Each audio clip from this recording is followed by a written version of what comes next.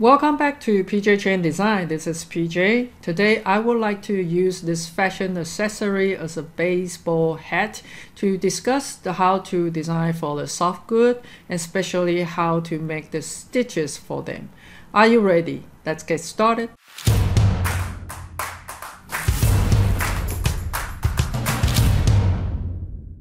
To working with a larger object, you might need to consider to use inches or if you are in other country, millimeters always work fine. For the demonstration, since I'm not going to print this out, so I'm just going to show you how I model this. So that's starting from the scratch. So we need to kind of make this one, the half round shape coming out there.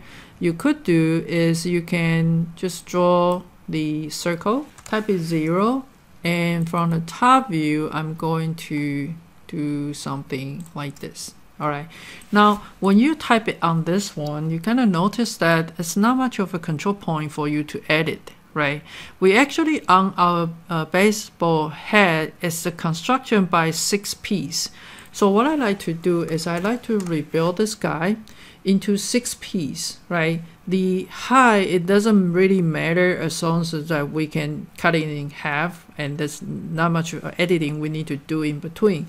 But we need to make sure that the radial that we have 6, right? So U direction we have 6, the degree for 3, and I click OK. All right.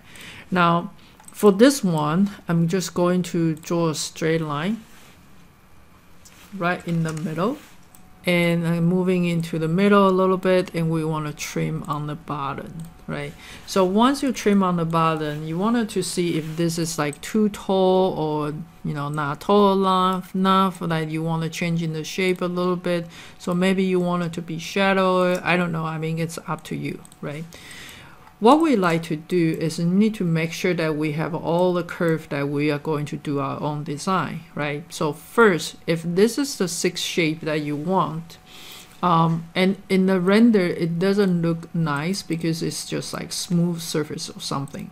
We need to make sure that we have a dip in between each of the pieces. So we kind of need to create that illusion there. All right. So first of all, I need to make sure this has the thickness. So I'm going to use the offset surface, and I'm going to offset inside. So let's flip all of them.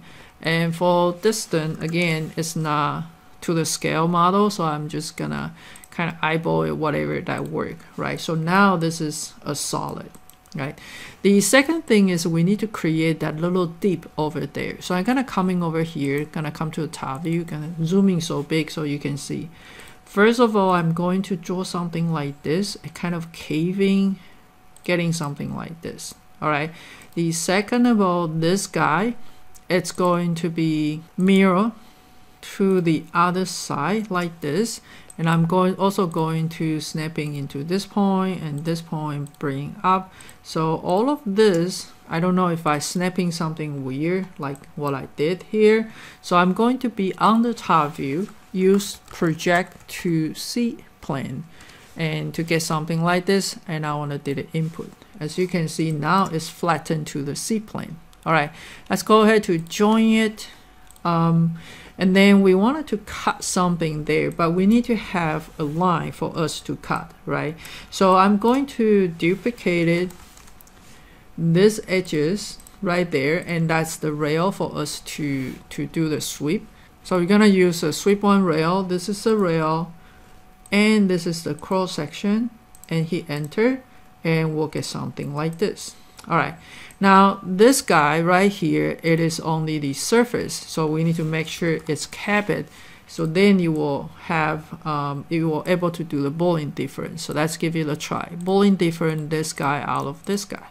All right, see if this is like too big there. If it is too big, you might want to move it out before you cut it.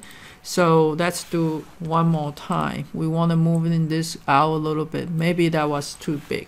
So let's do the sweep one more time. This is a rail. This is a cross section. And you got that piece. And then again, you wanted to cap it to be solid. Bowling difference, this guy out of this guy. Alright, so now it looks a little bit better. Always check on your render view and see if that is better. For me, I think this is a little bit too harsh. Maybe you see that corner is jamming in there. So I shouldn't just moving out. I'm going to do additional change there. So let's go back to there. Alright, so instead of just moving out, maybe what I need to do is 1D scale them. Move it back a little bit. I want them to be like so smooth and maybe coming bigger like this way. We just need to cutting, just have a little bit indentation there, right? So it's not too deep of like a V cut. So that's going to do one more time, sweep one. And I intentionally wanted to show you those processes so you know that every time you model is not the first time it will be right. You just need to try several times until you get it the look right. So let's do the Boolean difference, this one out of this one. Okay, now. Alright, it's better, smoother. If that worked for you, go back one step. We wanted to have this one to be polar array. Since we have 6 panels, so this guy, it's going to be polar array. So I'm gonna do 6 of them. Center is 0, and I need 6 of them. 360 degrees, then we'll get something like that. Let's give it a try. Polar Boolean difference, this out of everybody. Alright, so let's take a look. Alright, it's a nice cut there. Alright, the next things that we wanted to do is we need to work on the stitches. Alright, so we're gonna work on the first stitches and gonna come into my right view, gonna draw a straight line, gonna go something like this. This is my first stitches, right? It's gonna go there. Alright, I'm going to have that one to project it to this surface right there. So let me move it to the ghost view that you're going to see there's a 2 line there. We don't need the one in the middle. In fact, it might have 2 more right there. We can just delete that. We just need this line hopping on the surface. Okay, let's go ahead to do the pipe. We're gonna piping this guy for something really small. I don't know how small the stitches should be, but in this case we just need to make sure it's visually looking right. So this isn't that. Okay, so that will be my first stitches. If it is too fat, you can always 1D scale to make it look like this. Alright, so now let's give it a try. We wanted to do is we want to array. So coming to the transform that you have array and you have array along curve, right? So now this is the object you wanted to array, this poly surface. Okay, where's the curve? It's the one next to it. Alright, so this is the curve we wanted to use. So now you're going to see there's a little piece right there. It's because there's a 2 item. We need to have a lot more item. So I'm gonna try maybe 60 of them. And as you can see now, they are overlapping together, right? So it's touching together. So maybe change to 50 and to see if that look okay to you. All right, so if that look okay, then that will be what we're looking for. Now we don't need to have it go all the way to the center. So this little piece right here, whatever past the center, we don't need it. We're also going to have a round cap on the top, so that ending probably don't need it either. And let's go ahead to pick up all the stitches and let's group them, right? So now you have that stitches over there. Let's go ahead to mirror to the other side by using the mirror, snapping here, holding the shift. So now we have 2 stitches. I'm going to change them into other color.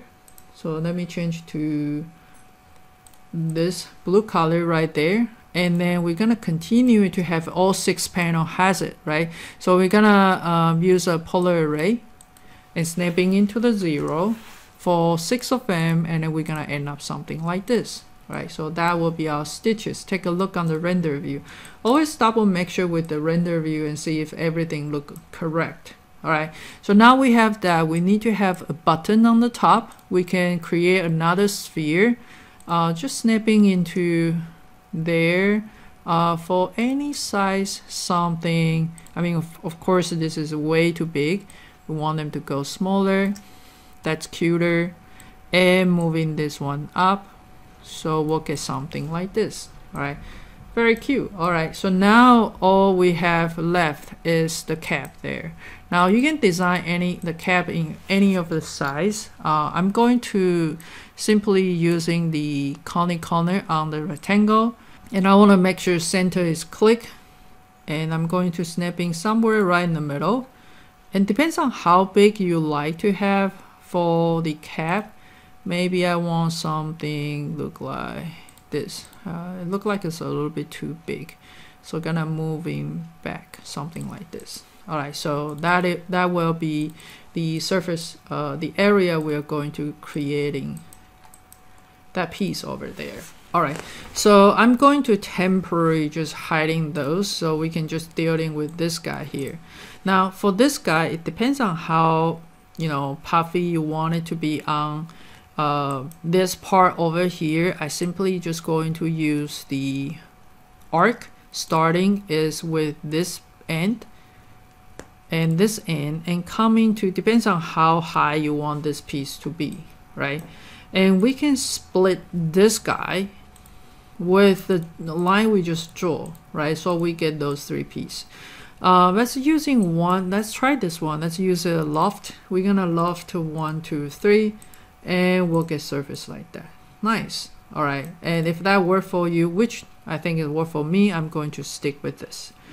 Now we need to make it into the solid. So we're gonna use the offset surface. So I'm gonna try 1 millimeter and make sure solid equal yes. Turn it back to our head and to see if this is the right size for it. You can moving this up to hiding it inside of the cap if that worked for you, like this. Okay.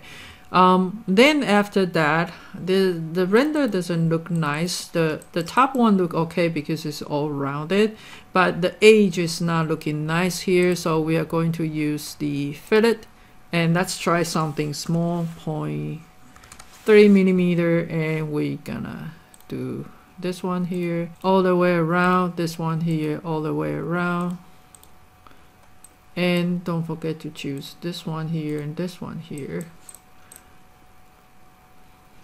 All right, so then we have this cap here. I should have fitted the edges before I cut this out, but let's give it a try, see if it's still working. We try something really small like a 0.1 and go over with the entire piece right there. And or you can just go to the side view to select all button. But I'm going to stick my clicking right there, and very last two. Let's see, it should work. It's not, it's because of this point. All right, so I'm not gonna go back to that step, but if you are wanting to have that fitted, you should fit it before you trim this V shape. So to cut out the things inside, I'm going to use the boolean split, and this guy will be split by this guy. So now we can delete the extra, we don't need it inside of it. You can also trim in the bottom you want, but since I'm going to render in this view, almost like you're not gonna see it, so that's okay. I'm also going to you can delete those stitches later on, but I need to create another stitches right there. So let's go ahead to create another, draw a straight line, and this time we want to draw from the top view. So let's go ahead to draw somewhere about here and here. And with this one, we wanted to project it to this surface, right? So now it is on that surface. We're gonna pick up this surface, and we are going to do the same thing for piping. And let's do the pipe for the size similar with our first stitches. And again, if it's too fat, you just need to scale it down a little bit. All right, so this time we need to use the edge there, but you see there's a break over there. So I'm going to use the duplicate edges to duplicate this one and this one, and you see it's breaking there. Any of the seam that you will have a break there. So I'm gonna pick up all of this and let's join it. All right, that's using array tool, and again you have the array along curve, and I'm going to pick up the object right here. You're gonna pick up the base curve right there. All right, so apparently this is not enough. We're gonna come back here, maybe 70 of them, Oh, it's not even enough. Let's try 100. Getting closer, maybe try 120. All right, so I think that worked for me, and let's click OK. So I want to make sure that I select those stitches into the blue layer, so it will be easier for me to do the rendering later on. And after that, you kind of giving the colors and the material, they will look more realistic. I hope you enjoyed the video, and let me know if you'd like to see something different than jewelry to discuss the surface and technique with other objects. Thank you for watching, and I'll see you next.